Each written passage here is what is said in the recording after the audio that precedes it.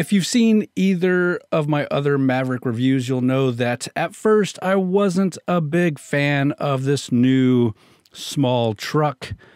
After that first review, though, I became a fan, and now 2 years later and 3 different drives, I'm still really impressed with this little truck. It is available in 3 trims, the same 3 trims you've had since launch. Those include the XL, XLT, and Lariat.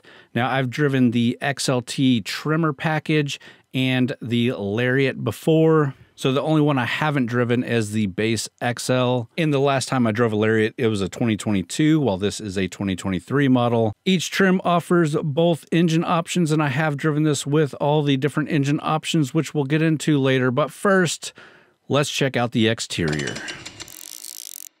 So I think the best looking version I've driven so far was the XLT with the trimmer package. The extra graphics you get, beefier tires, and a bit taller stance really do a lot for this truck. This one here, our Lariat, is offered in Atlas Blue, which is a new color for the 2023 model year. Our truck is also packaged with the Black Appearance package, which features 18-inch unique machine-faced ebony aluminum wheels, Black Edition Ford logos on the front and back, plus black door handles, grille, mirrors, seats, interior accents, headlamps, and tail lamps. And I definitely think that's a good appearance package to put on the truck. This dark blue helps accent that really well. A black truck with all the black accents would look really good as well. And of course, that black appearance package is a 2023 only feature. But just jumping back into it, we do have the LED headlamps with LED signature accent lighting and the incandescent tail lamps. You can see the Maverick nameplate stamped into the tailgate, and then of course the hybrid badge there on the passenger side of that tailgate. And looking at this size of the truck, this is a small truck. It has a wheelbase of 121.1 inches, a full length of 199.7 inches, a width of 72.6 inches, and a height of 68.7 inches. And our ground clearance here is 8.3 inches. This is the front wheel drive model. If you get the all wheel drive, it's 8.6 inches. And then the trimmer package ups that to 9.4 inches. All right, with that, let's take a look at the tailgate and the bed. This is a locking tailgate, so if you have the truck locked, it will lock this. There's no soft drop or power drop in this thing. There's no integrated step like you get in an F-150. There's not much extra that you get here. It's a pretty basic bed, and is the same with all of the trim levels of the Maverick. We do have the spray and bed liner. You do get a little cubby over here that you can store stuff. And of course, this is gonna be the biggest gripe from truck people, is that the bed is too small to haul a lot of stuff. But this isn't a truck that you buy to haul a lot of stuff. You can still fit quite a bit in here. Obviously, I've seen people put bikes in there. Pretty sure I've seen people fit a 4-wheeler in here. And your max payload is 1,500 pounds, so you can fit a lot of weight. And then of course, Ford has the FlexBed system that they kind of coined with the Maverick, where you can add accessories and do different things to make it a more flexible option. But there's a ton of videos out on that. We're not going to dive any deeper into the bed. Let's go pop the hood and check out the engine that powers this little truck.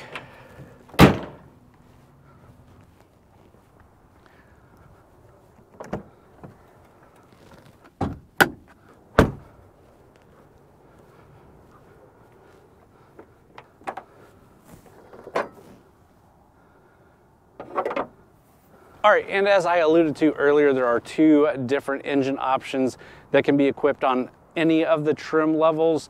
So just because we have the premium trim level doesn't mean we have the premium engine. As a matter of fact, we don't.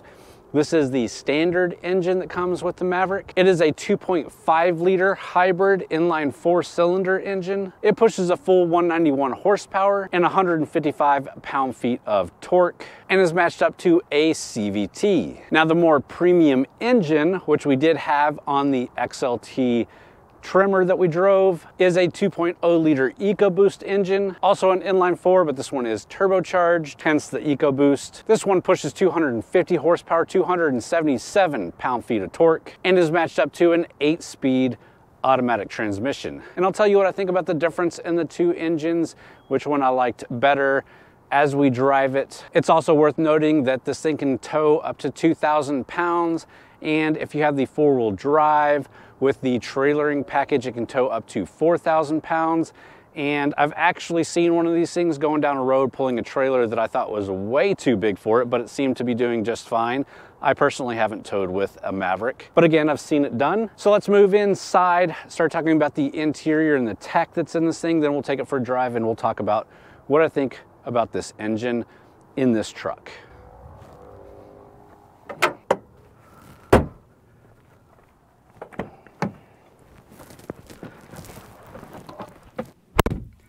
All right, guys, so we're in the Maverick now. We're gonna go ahead and skip out on the back seats.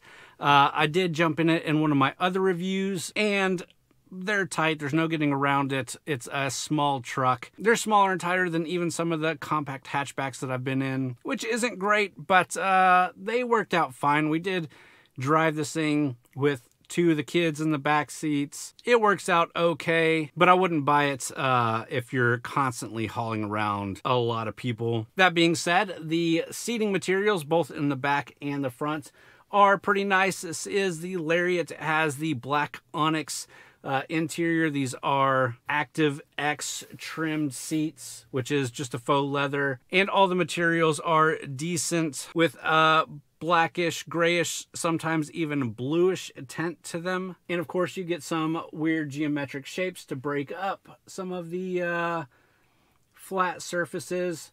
It's not great material. You can see this is already scratched up here, and that's never coming out. They're, again, cheaper plastics, but none of it like rattles or creaks, at least so far in this truck. It's all been pretty good, and I wouldn't want much more out of the truck than what it has here. It is push button start, so let's go ahead and kick it on. You get the Ford welcoming sounds, and you can see our 8-inch center stack touchscreen with Ford's sync system, and it's a decent enough system. You do have Apple CarPlay, Android Auto, but it's exactly what you would probably expect from any kind of Ford. You've got your audio controls below that with your hazard button there, your AC and heat controls, your start-stop button again way down here. You do have a switch down here for your back window.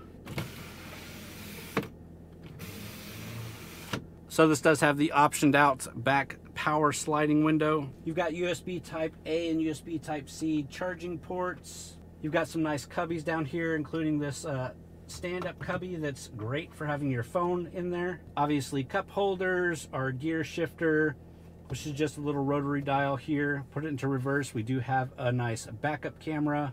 Electronic parking brake. This button switches your drive modes. So you do have a normal mode, tow haul mode, slippery mode, an eco mode, and a sport mode. And back to normal. And then you do get another couple cubbies behind this.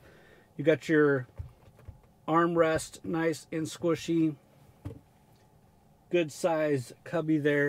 You have a leather wrapped steering wheel, nice controls on the steering wheel, everything that you would expect. No flat bottom, sporty steering wheel, no paddle shifters, doesn't need it. All your lighting controls over here.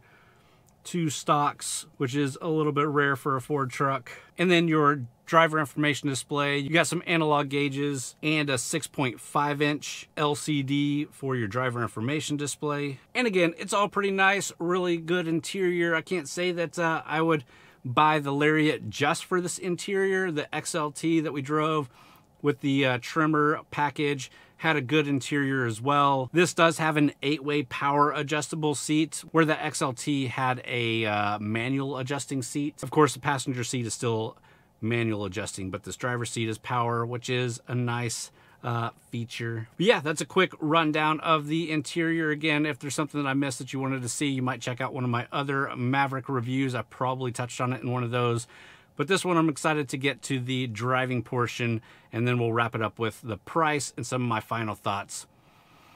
Let's get into it. All right, let's get this thing out on the road. It is a hybrid vehicle, so it's pretty quiet on takeoff. Of course, that engine does kick in. It's not a plug-in hybrid, and that's one thing that I don't really get about this truck is I don't understand why they didn't release an electric version of it. This hybrid is really great. A plug-in hybrid would be cool. An electric version would be really nice. Now I know that EV vehicles aren't selling all that well. The Lightning isn't selling as well as they would hoped, but it's a super expensive truck.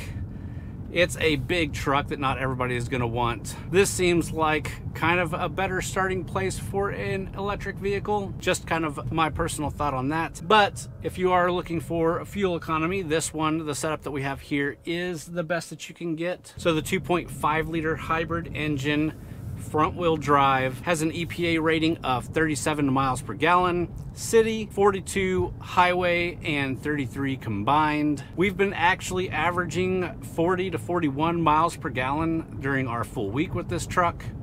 It's a little bit lower now because we've had it idling and things like that as we're doing the video, but that 40 to 41 miles per gallon is a serious number. And I think that's great. And I haven't really been doing much highway driving with this thing. So it's been mostly city, suburb, and rural driving, which again, I just think that's a really fantastic number. I'm at 3/4 of a tank, and that's after a full week of driving this thing and not filling it up. Now, of course, like I said, the back seats are pretty tight for the kids. So if we're driving with the whole family, we are taking the family vehicle and not this vehicle. So I haven't constantly been driving it, but I drive it just as much as pretty much any other vehicle that I review, and that's never the case of still having 3/4 of a tank after a full week. Now, one of the things that's a constant and something that I've talked about in the other Maverick reviews is the drive. This is a rougher drive than you might expect. It is a truck on the cheaper side, and it is a truck, so you get a lot of the not very good engine noises. As you saw as we were checking out the engine, there's no covering on it, there's no sound deadening on it, and a lot of that is the same with the rest of the truck. But even just the suspension itself is a little bit bouncy. But if you're buying a truck and expecting a truck kind of drive, it drives pretty good. If you're buying it and expecting to get crossover quality driving, it doesn't really deliver that. It's definitely rougher than most crossovers of this size, but definitely not a deal breaker for me. The power out of the 2.5 is plenty, I think, for this truck. It might suffer a bit from the CVT, but quite frankly, just going around town, running errands, things like that in a truck, I don't think it really suffers too much. I did enjoy the Tremor that I drove that had the 2-liter EcoBoost with the 8-speed auto. I enjoyed that a bit more. Definitely a lot more punchy. Felt almost more like driving a souped up hatchback, which is a weird combination with a small truck. You can go back and check out that video again if you're interested in seeing more about that, but I don't think this thing needs that. This is definitely just enough engine for this truck, and the fact that you get such good gas mileage is fantastic. I'd almost opt for an even simpler engine if it could get the price down a lot more, but that's not the case at this point. Of course, you do have the drive modes that we talked about. You have normal, tow haul, slippery, eco, which I haven't been driving it in eco, which if I was, would probably net even better fuel economy. And then you have the sport, which again, I haven't really driven it in the sport mode during the whole week. I've left it in normal driving mode and it's done just fine, but immediately as you turn it into sport, it's a bit more peppy. The engine's a lot more loud. Again, it doesn't sound good, but if you need the peppiness out of this thing, that sport mode helps. Throw it into a couple of tight corners, and there's some body roll, but it's not terrible. Again, not any different than most crossovers because it's based on a crossover platform. Brakes are really good. There is a little bit of lag, but decent power. Almost 200 horsepower out of this truck. It's not super heavy. It's plenty for what a truck needs to do. And if you're racing around in this little thing, you're just doing it wrong. And putting it back into normal, there's a little bit more deadening of the throttle, a little bit more lag, but it still picks up. Another thing new for the 2023 model is the Ford Copilot 360 is available in more trims. And this is just gonna give you some sensors. We've got that backup camera. You have cruise control, but it's not radar guided cruise control. It's not lane keeping assist, but you do have some safety features thrown in there, which is perfectly fine. So while personally I do like the 2-liter EcoBoost engine with the 8-speed automatic transmission more as a driving experience, I think this one is completely adequate and definitely perfect for an entry level. I even think with the hybrid system as the entry level is probably even too much. You could have just went with a basic engine in here, basic automatic transmission, and it would have been cheaper and just as good. With that, let's go ahead and get back to a parking spot. Let's talk about the price of this truck, and then I'll give you some of my final thoughts on its competition, on what I would buy, and what my final verdict is. Let's get into it. All right, before I give any of my final thoughts on the truck, let me go through some of the pricing really quick. Starting off with the base XL Maverick, that'll start you at $23,815, so 24 grand for a base truck. That sounds pretty good. But as you move into the XLT trim, that starts at $26,000, still pretty good.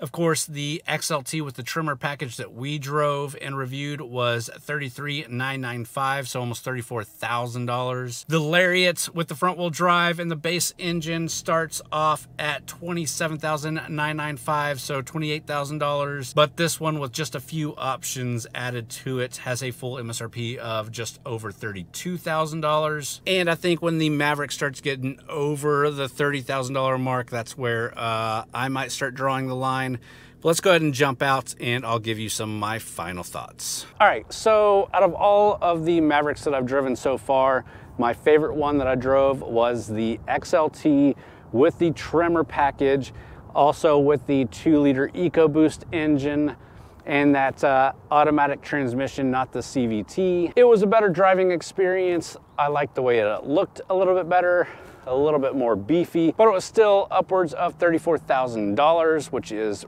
pretty high. Maybe getting the XLT with a premium engine and doing some of your own beefiness to it would make more sense if you could get into an XLT around 30 grand, or maybe just sticking with the most base and then adding your own stuff on top of that. This is definitely a truck that you want to get into as cheaply as possible, in my opinion. I don't know if it's worth spending almost 40 grand on a Maverick. And all of that being said, I would consider a Maverick as a purchase in the future if I was personally buying a vehicle. I do like the size of the truck. I've grown to like the looks of the truck a little bit more. Interior space could be an issue, but quite frankly, not a huge one. Again, I would go for probably about the cheapest option you can get and then try to build it up myself if I wanted to do that. I'm also a huge fan of the Hyundai Santa Cruz. I've done plenty of videos on that one as well. I like the way that it drives and I like the looks even more than I like this. And it is a bit bigger than the Maverick. But outside of that, there's not a ton that actually really competes with this. But if you are interested in it, it definitely gets my thumbs up and approval. Definitely worth checking out. With that, I hope you enjoyed the video. If you did, please hit the thumbs up button. Leave me a comment down below. Let me know what you think about the Maverick, about this Lariat. If you're into automotive reviews, especially trucks, we do a lot of them here on this channel.